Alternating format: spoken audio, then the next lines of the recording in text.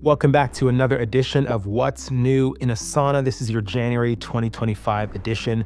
And today we're going to be talking about 5 new updates that Asana recently rolled out that you may have missed and want to check out in your Asana instance. Number 1, we're going to be talking about new sorting options in the Gantt view. Second, we're going to talk about enhanced tab management in your project view. Then we're going to be looking at new private custom fields and different editing permissions and rights. And I know a lot of you are going to be really excited about this because we've been asking for it for a long time. Then we're going to look at some new curated team pages and what Asana is rolling out for us. And then last, we're going to finish off with new transfer allocation options inside of the capacity plan. But if you are new here, my name is Marquis Murray. I'm the CEO at Surface, and we are proud Asana partners. And I make videos like this every single week to help you and your team get the most out of your Asana investment. So if this is your first time here, would love for you to hit the like button and subscribe to the channel. If you're a long-time follower of the channel, thank you so much. Make sure you like this video and share it with someone who would also get some value. So the first thing we're going to look at is the custom sorting inside of the Gantt view. So let's get into the demo. So the first thing I want to take a look at, I'm going to go to just a random project here. I'm going to pull up our Gantt view. And so traditionally, we've been able to sort in the Gantt view by sections only. And so here we have our project summary, master timeline, press. But now for the first time, we can actually create different custom groupings where you can have one layer of grouping and then you can add a subgroup as well. So in this case, rather than just sorting by section, we can now sort by any custom field. So I'm going to check out the assignee custom field. So now by assignee, we can see all the work related to each individual on the team. We can sort through them. So this allows your team to get to the work that matters to them a lot faster. We can also simply sort by department or project or launch phase. And so here we have all of the marketing, the development, all of the production tasks. And so teams can just focus on the work that matters to them. But again, with the subgrouping, I'm going to add another layer. Let's add on the assignee again. There we go. And now we have all of our marketing team tasks also subdivided by our different individuals. So a really great update, a new way that we can save views inside of Asana. So rather than just having the standard Gantt view, we can go in and of course you can, add your different filters if you just want to see, one individual's work. So if I just want to see the work for Diana, I can go in and we can save that as a custom view for Diana. So a really cool update there. Check it out for yourself. Next one I'm going to show you is the enhanced tab management. Now, I'm not exactly sure on the use case for this. If you figure something out, throw it in the comments. Would love to hear how you're using this. But traditionally, we've been able to just, take our mouse and click and drag and reorder really quickly these tabs. But now if you click on one and then you press space bar, it's going to highlight it like that. And then you can simply press the left and right arrow keys to move it around. Again, I'm not exactly sure what the use case for this is, but if this is helpful to you, now you know that you can do that really quickly. Again, you just click on it, press your space bar to highlight, and then use your left and right arrow keys to move through really easily. All right. The third update, we're going to go to our private custom fields and new edit restrictions. And so let's open up a new custom field and show you what that looks like. When we go to customize, we're going to go to our fields and we're going to add ourselves a new field. And I'm just going to call this one example. Add a few options here. Like so, we're going to create that field. When we have to create the field initially so we can go in and then give it those edit permissions. So once it's created, we can go back in to edit that field. And of course, we can add it to our library or, notify collaborators when an option is changed.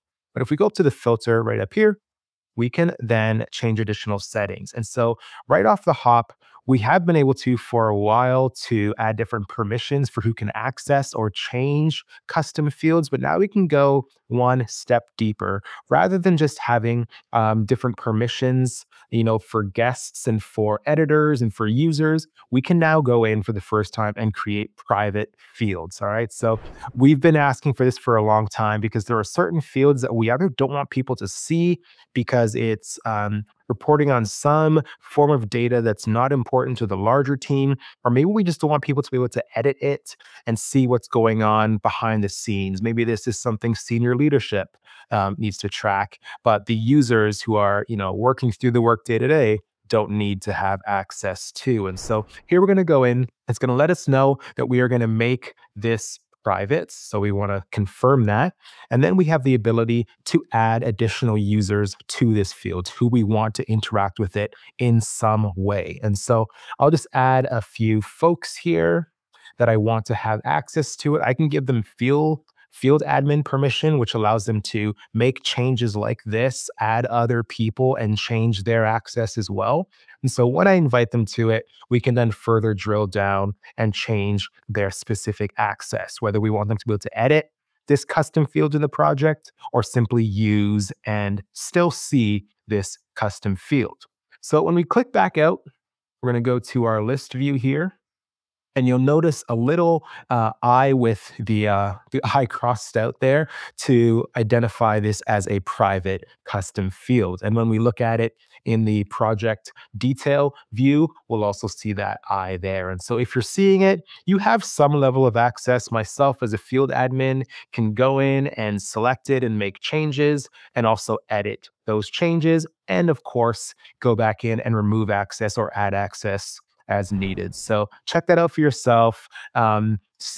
I'm sure there are various use cases that you can apply to it. And so I'd love to know how you're using that new feature. As many of you already know, I run a consulting company called Surface, which is a proud Asana partner. We specialize in a variety of Asana services, including training and workflow optimization. Whether you're in the process of introducing your team to Asana because you're transitioning over from another tool, or you're already using Asana but feel like you're not quite getting the most of its potential, we're here to help bridge that gap. Our training is tailored to fit your team's size, workflows, and skill levels so that you can get the most out of your Asana investment. Head over to surface.com for more information or book a Connect call using the link in the description. Next, we're going to go to curated team pages. Now, team pages have been a thing for a long time, but Asana has recently made some updates to it to help us get to the information we need faster and really just have a central hub for your teams. Key resources, and anything that they need really, really quickly. And so when we go to the team page, we have this new overview section. Now, typically we would have landed on a page like this that would have shown all of the projects in the team. Below it, we would have seen all of your templates that are in the team. And then we would have, still had messages and calendar of all the, different events and tasks within that team as well. But now within the overview section, we have this curated work section here. And so we can go in and we can add work to this by linking existing work inside of Asana in the form of a project or a portfolio. We can add external links or we can attach a file here as well. And so I'm going to create for us a little file, put that on my desktop for the time being. We can go in and we can add work. And so if I go in, I can, pull up a portfolio or a project. I can rename this like so, add a description, and then it organizes it into this section. So then I can rename this section and we can call this Asana projects and portfolios like so. We can add another section where I'm going to call this links maybe. We can go in and we can add an external link. Maybe this is Google, and we'll say www.google.com. People still use Google? I don't know. I don't. Then we have links like that, and then I can go and add another section. We'll call that images, and then I can go and attach a file from my file sharing location, or I'm going to take that screenshot we just put up. And there now we have that image uploaded. So it's a way to, again, curate the information and better organize the information that your entire team needs access to, rather than needing to go down into a project overview section to get those key files and resources and having to duplicate that over and over again. So a cool update. We can make some changes to the colors. We can, add information to the description here, add some emojis, make it fun and make it personal for your team. All right. And number 5, the last update of January 2025 that I want to share with you is the transfer allocations in capacity plans. And so to have the global capacity planning option inside of reporting, you have to be at least the enterprise level. And so if you're not seeing this or don't have access to it, you're either on advanced, business, or starter, or lower. And so if you're on enterprise, feel free to click over to your global reporting and go to capacity plans. And so here we just have a dummy capacity plan set up. And again, these capacity plans are really for planning purposes. This is not your workload. This is not based on estimated time or percentage allocation that's assigned to current tasks. This is for future planning so that you can put in resources and plan around who's going to be available to take on those projects and tasks. And so right here we have Craig, who we've assigned some work to. Let's maybe add another one. Let's add another project, customer webinar, and we're going to say Craig is there for 15% of the time. Let's drag that out a little bit. And we'll move that over here to the beginning of June. Now, something happened and Craig's not going to be available, or another project came up and they need to reassign this. So, one option is to simply click and drag it, and you can move it around and, put it in time and assign it to another individual. But with this new update, we're able to click on the 3 dots right here beside that project name, and then simply click on transfer allocations. And so this will pop up a search bar where you can search for the people that are actually in your capacity plan. They have to be added here first. So I'm going to switch this to Kevin here quickly.